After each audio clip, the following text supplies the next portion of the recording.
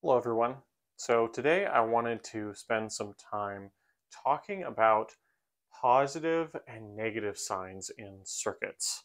What you will find is that this is something that it can be confusing.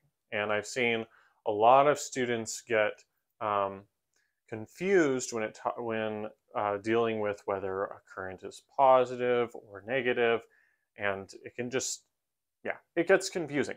So I'm going to try to talk a little bit more about that and hopefully bring some clarity to that. So um, let's go ahead and draw a voltage source. So typically, again, like I've said in the past, the plus sign is essentially like your upper tank. It's the high potential energy, and the minus is the low potential energy side of the battery or the voltage source. And typically, we'll then say something like the voltage is like 5 volts or something like that. And so basically, if a coulomb of charge flows from here to here, then it releases 5 joules of energy.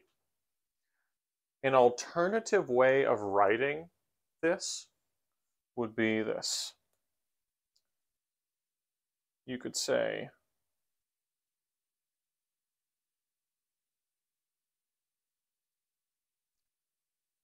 that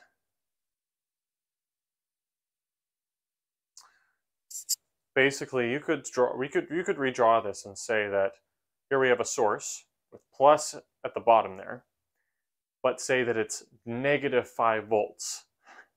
And so it's kind of confusing to draw to like specify it like that, but these actually mean the same thing, because negative 5 volts with this orientation basically means 5 volts with this flipped, with the plus on top. So both of these mean the exact same thing.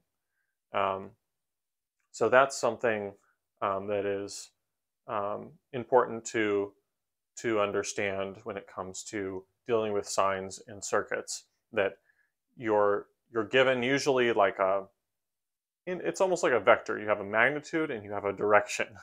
But if you specify the magnitude as negative, then you know that it's actually flipped. It's a very similar thing when you're talking about current. So let's say you have a component, it could be any component, and you are putting an electrical current here of, let's say, 5 amps through this component. So, I mean, that's pretty clear, right? We're just saying we've got 5 coulombs per second, or 5 amps, flowing through this component in this direction. We have a magnitude, we have a direction. That, though, is also an equivalent way of saying this would be this.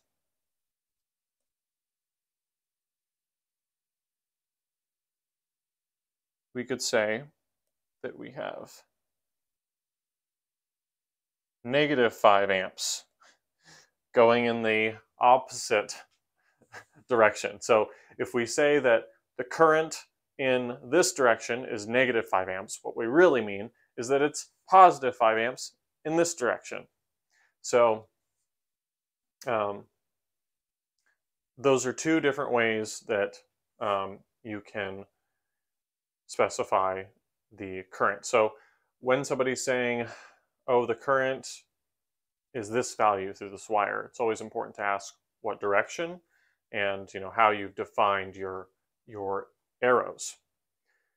Now, the cool thing about circuits, though, so when you're solving for currents and voltages, you don't know actually which direction it's going to be.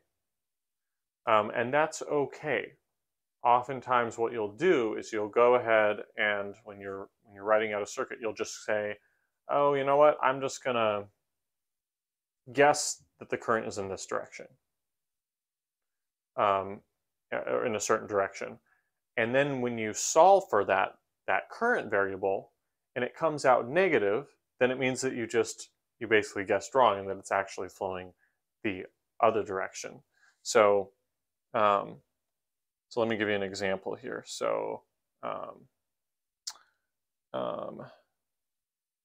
actually, let me, yeah, never mind. Okay.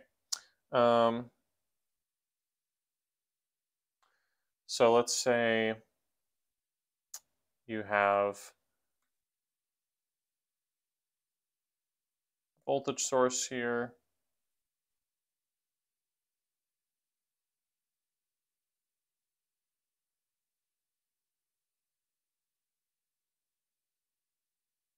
I'm just drawing kind of a random circuit here. Let's say we have 2 voltage sources. And let's say you wanted to solve for the current flowing through this resistor. And you actually, let's say you actually don't know what direction it's going to be because you haven't solved for it yet. It's okay to go ahead and just say, give it an arrow, give it a direction, and call it a certain variable, like call it IR.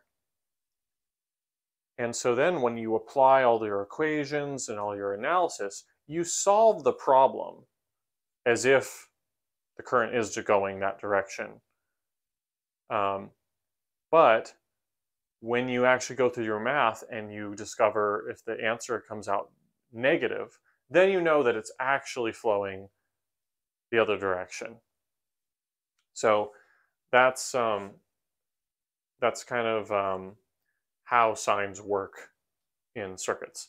And as we continue, I'll try to keep things as clear as possible when it comes to signs. And in the next video, we'll be talking about Kirchhoff's current and voltage laws, and that will definitely, you'll need to be careful with signs there.